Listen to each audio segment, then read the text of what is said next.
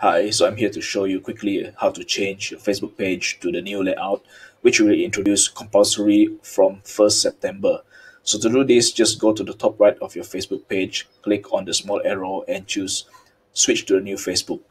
So within seconds, if your line is good, you'll be converting your old Facebook, your classic Facebook to the new layout, and it looks quite good. It's very clean. I have my reservations over it, but I like the fact that it has dark mode and you can choose either you want it in dark mode or the current white colored. Really, I do not really fancy this new Facebook layout, but I think this is the way forward, especially considering that a lot of people are watching things through their phones. So I guess this one will be more mobile friendly, and probably will help those without an app on Facebook because, as you know, Facebook app actually uses a lot of space. So maybe this is their way to actually address this issue.